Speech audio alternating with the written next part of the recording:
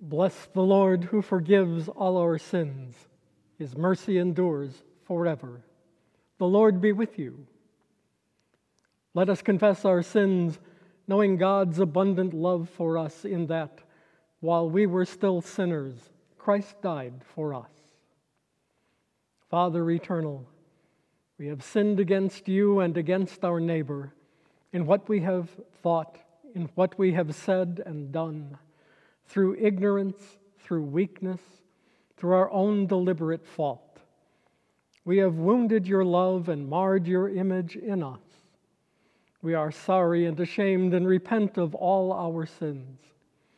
For the sake of your Son, Jesus Christ, who died for us, forgive us all that is past, and grant that we may serve you in newness of life to the glory of your name. Amen. Almighty God, have mercy on you.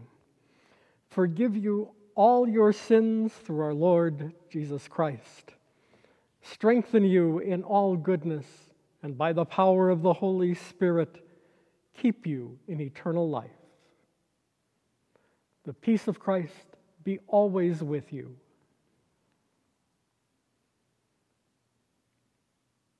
Let us pray. Almighty Father, whose dear Son, on the night before he suffered, instituted the sacrament of his body and blood, mercifully grant that we may receive it thankfully in remembrance of Jesus Christ our Lord, who in these holy mysteries gives us a pledge of eternal life, and who now lives and reigns with you and the Holy Spirit, one God, forever and ever. Amen.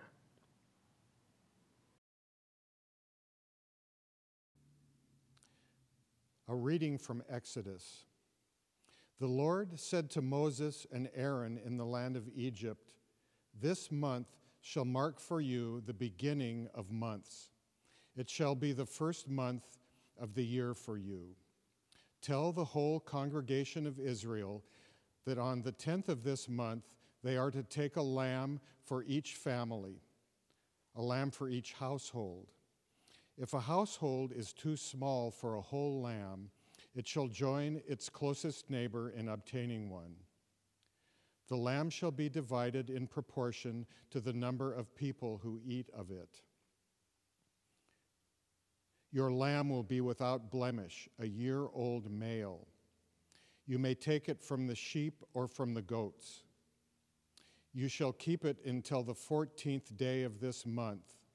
Then the whole assembled congregation of Israel shall slaughter it at twilight. They shall take some of the blood and put it on the 2 doorposts and the lintel of the house in which they eat it. They shall eat the lamb, They shall eat the lamb that same night. They shall eat it roasted over the fire with an unleavened bread and bitter herbs. Do not eat any of it raw or boiled in water, but roast it over the fire, with its head, legs, and inner organs. You shall let none of it remain until the morning. Anything that remains until the morning you shall burn. This is how you shall eat it. Your loins girded, your sandals on your feet, and your staff in your hand, and you shall eat it hurriedly. It is the Passover of the Lord, for I will pass through the land of Egypt that night, and I will strike down every firstborn in the land of Egypt, both human beings and animals. On all the gods of Egypt I will execute judgments. I am the Lord. The blood shall be a sign for you on the houses where you live. When I see the blood, I will pass over you, and no plague shall destroy you when I strike the land of Egypt. This day shall be a day of remembrance for you. You shall celebrate it as a festival to the Lord. Throughout your generations you shall observe it as a perpetual ordinance. Hear what the Spirit is saying to God's people. Thanks be to God. Psalm 116, verses 1 and 10 through 17. I love the Lord because he has heard the voice of my supplication, because he inclined his ear to me whenever I called upon him. How shall I repay the Lord for all the good things he has done for me? I will lift up the cup of salvation and call upon the name of the Lord. I will fulfill my vows to the Lord in the presence of all his people. Precious in the sight of the Lord is the death of his servants. O Lord, I am your servant. I am your servant and the child of your handmaid. You have freed me from my bonds. I will offer you the sacrifice of thanksgiving and call upon the name of the Lord. I will fulfill my vows to the Lord in the presence of all his people, in the courts of the Lord's house, in the midst of you, O Jerusalem. Hallelujah.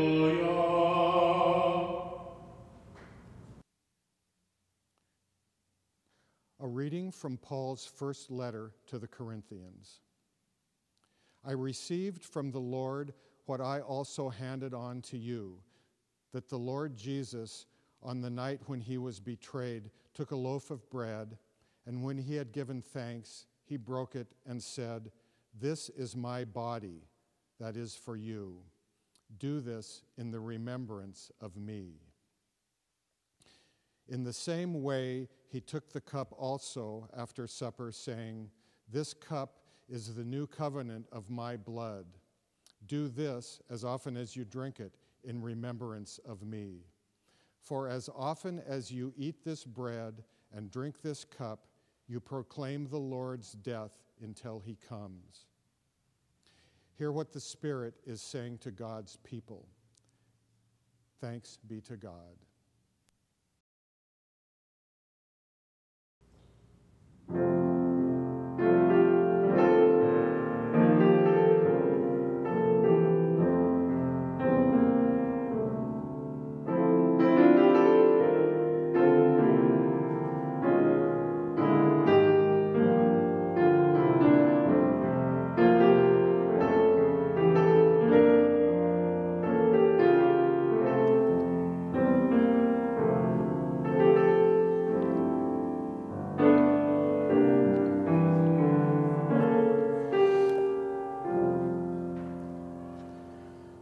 The Holy Gospel of our Lord Jesus Christ, according to John.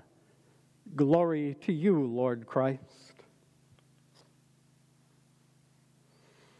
Before the festival of the Passover, Jesus knew that his hour had come to depart from this world and go to the Father.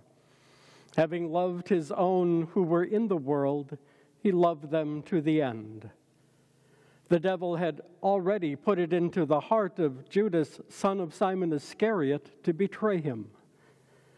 And during supper, Jesus, knowing that the Father had given all things into his hands, and that he had come from God and was going to God, got up from the table, took off his outer robe, and tied a towel around himself. Then he poured water into a basin and began to wash the disciples' feet and to wipe them with the towel that was tied around him. He came to Simon Peter, who said to him, "Lord, are you going to wash my feet?" And Jesus answered, "You do not know now what I am doing, but later you will understand." And Peter said to him, "You will never wash my feet." Jesus answered, "Unless I wash you, you have no share with me." Simon Peter said to him, "Lord, not only my feet, but also my hands and my head." And Jesus said to him, "One who has bathed does not need to wash except for the feet, but is entirely clean. And you are clean, though not all of you." For he knew who was to betray him. For this reason he said, "Not all of you are clean." After he had washed their feet, had put on his robe, and had returned to the table, he said to them, "Do you know what I have done to you? You call me teacher and Lord, and you are right, for that is what I am. So if I, your Lord and teacher, have washed your feet, you also ought to wash one another's feet. For I have set you an example that you also should do as I have done to you. Very truly I tell you, servants are not greater than the ones who sent them. If you know these things, you are blessed if you do them." And Jesus said, "Now the Son of Man has been glorified, and God has been glorified in him. If God has been glorified in him, God will also glorify him in himself, and will glorify him at once. Little children, I am with you only a little longer. You will look for me, and as I said to the Jews, so now I say to you, where I am going, you cannot come. I give you a new commandment, that you love one another. Just as I have loved you, you also should love one another. By this everyone will know that you are my disciples, if you have love for one another." The Gospel of the Lord.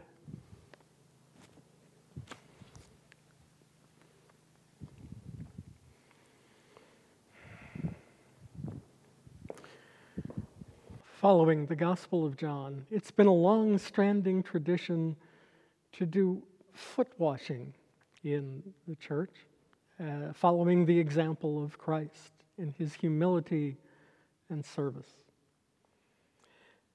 This is another year in which we can't do foot washing in the church. But then again, it never was really about foot washing to begin with. It was about humbling oneself as a servant to all. So this year,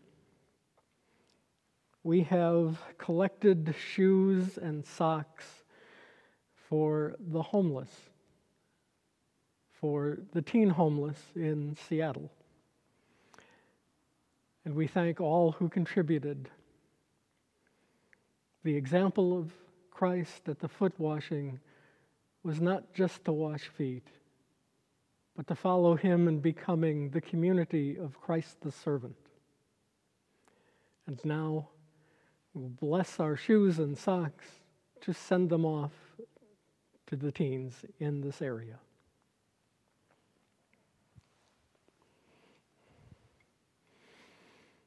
Lord,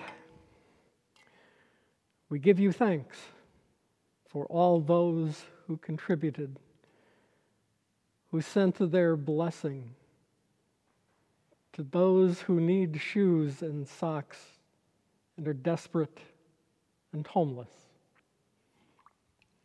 We bless these shoes and these socks, washing them with your holy water. May they be a blessing to those who wear them and a help for all their time. Through Jesus Christ our Lord, who calls us into a community of servanthood, we pray. Amen. Let us pray for the church, the world, and all who are in need.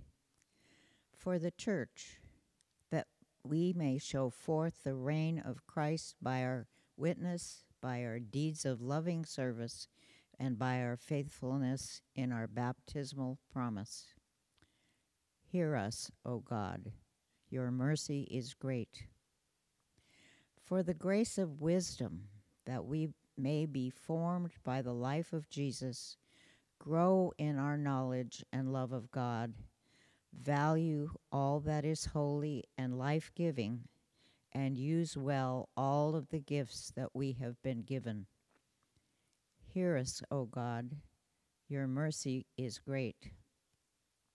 For all who minister in Christ's name, that they may strengthen and have courage to proclaim your gospel. Hear us, O God. Your mercy is great. For all who are struggling with doubt, that they may recognize God's presence active in their lives and in the world around them. Hear us, O God. Your mercy is great. For all the leaders of all nations, that they may be inspired by the gentleness of Christ, seek an end to oppression and violence, and bring about justice and peace for their people in all their decisions. Hear us, O God. Your mercy is great. For our homes and families, that your love may grow in our hearts. Hear us, God. Your mercy is great.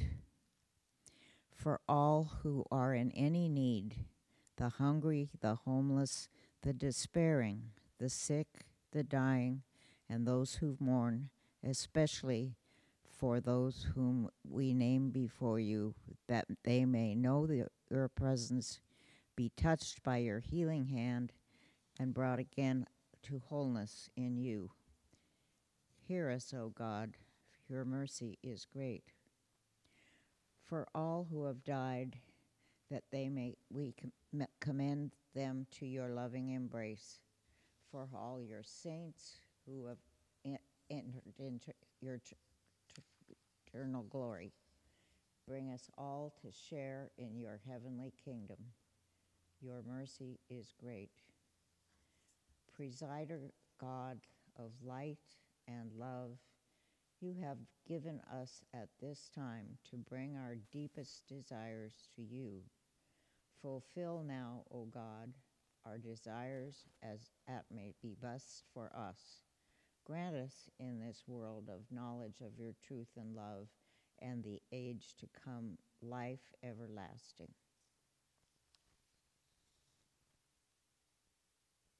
God of light and love, you have given us grace at this time to bring our deepest desires to you.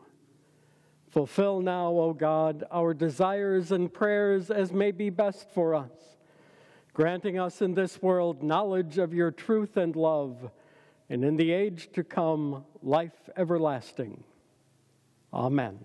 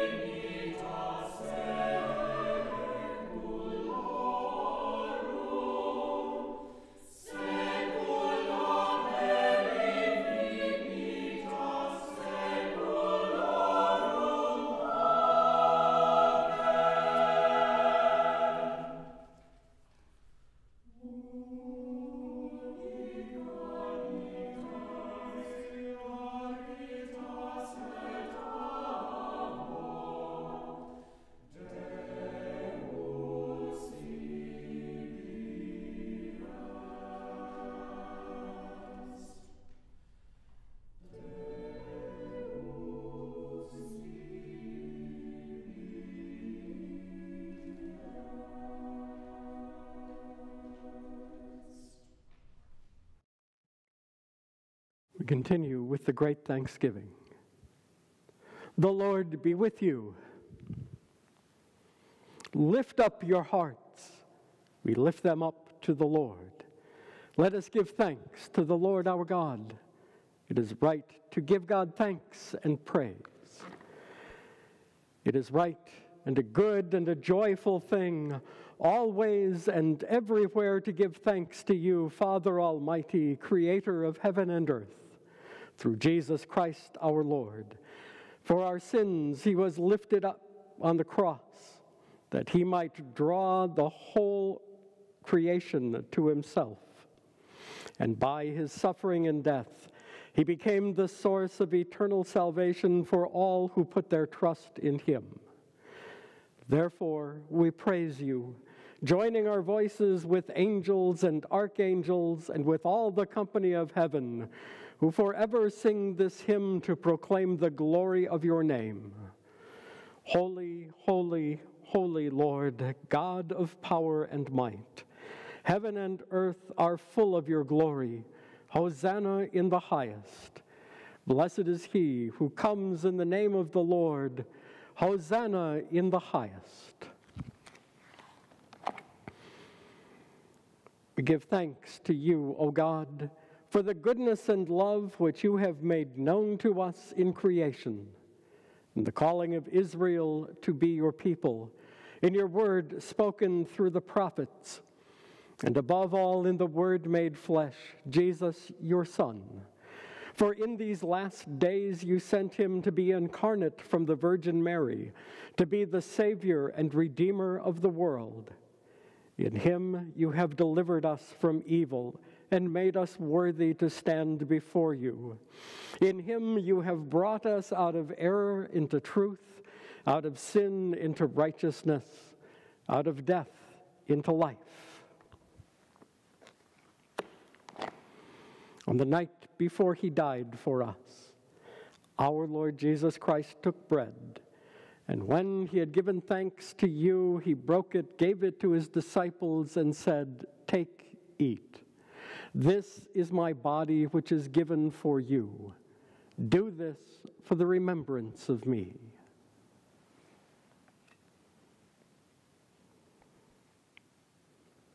And after supper, he took the cup of wine, and when he had given thanks, he gave it to them and said, "Drink this, all of you.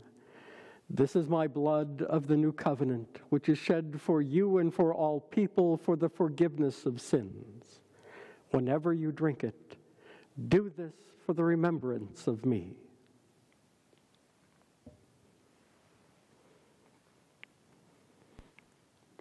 Therefore, according to his command, O Father, we remember his death. We proclaim his resurrection. We await his coming in glory. And we offer our sacrifice of praise and thanksgiving to you, O Lord of all, presenting to you from your creation this bread and this wine. We pray you, gracious God, to send your Holy Spirit upon these gifts, that they may be the sacrament of the body of Christ and his blood of the new covenant. Unite us to your Son in his sacrifice, that we may be acceptable through him, being sanctified by the Holy Spirit. And in the fullness of time, put all things in subjection under your Christ, and bring us to that heavenly country where, with our patron Stephen and all your saints, we may enter the everlasting heritage of your sons and daughters, through Jesus Christ our Lord, the firstborn of all creation, the head of the church, and the author of our salvation. By him, and with him, and in him, in the unity of the Holy Spirit, all honor and glory is yours, Almighty Father, now and forever. Amen. And now, as our Savior Christ has taught us, we are bold to say, Our Father, who art in heaven, hallowed be thy name. Thy kingdom come, thy will be done on earth as it is in heaven.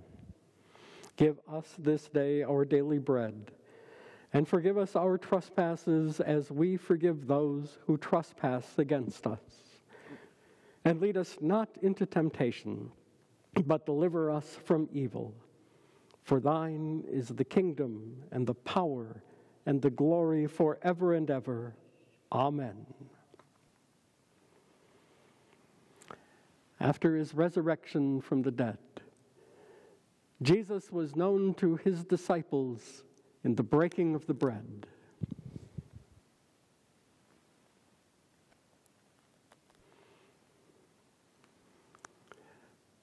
The gifts of God for the people of God.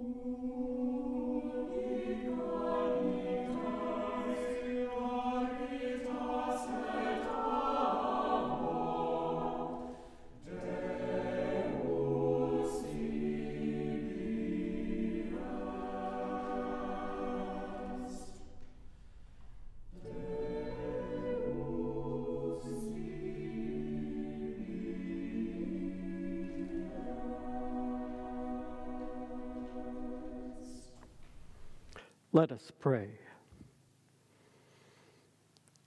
Lord Jesus Christ, you humbled yourself in taking the form of a servant, and in obedience died on the cross for our salvation. Give us the mind to follow you and to proclaim you as Lord and King to the glory of God the Father. Amen.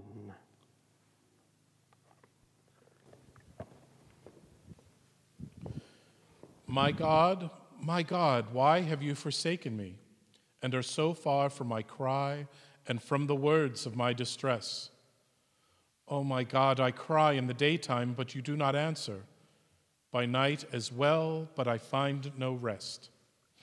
Yet you are the Holy One, enthroned upon the praises of Israel. Our forefathers put their trust in you.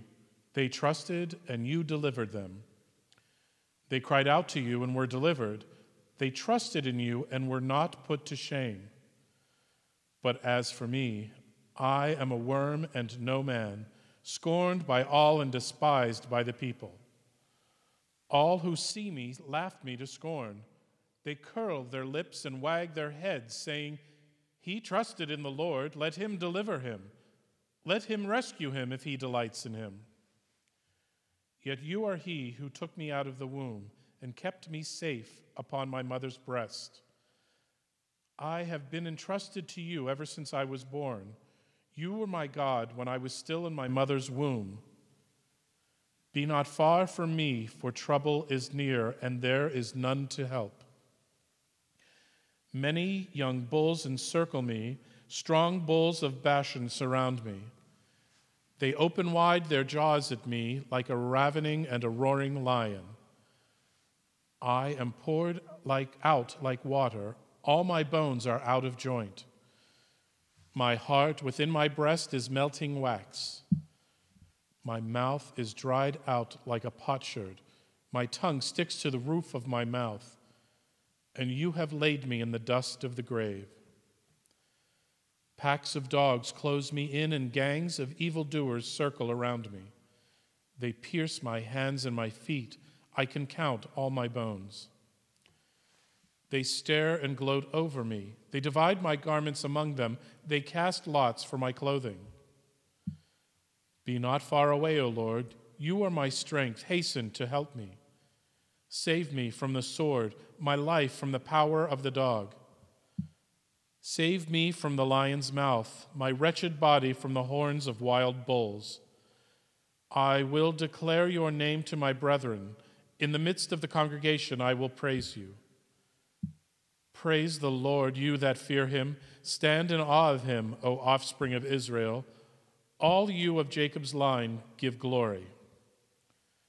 For he does not despise nor abhor the poor in their poverty, neither does he hide his face from them. But when they cry to him, he hears them. My praise is of him in the great assembly. I will perform my vows in the presence of those who worship him. The poor shall eat and be satisfied, and those who seek the Lord shall praise him. May your heart live forever. All the ends of the earth shall remember and turn to the Lord, and all the families of the nations shall bow before him. For kingship belongs to the Lord. He rules over the nations. To him alone all who sleep in the earth bow down in worship. All who go down to the dust fall before him. My soul shall live for him. My descendants shall serve him. They shall be known as the Lord's forever. They shall come and make known to a people yet unborn the saving deeds that he has done.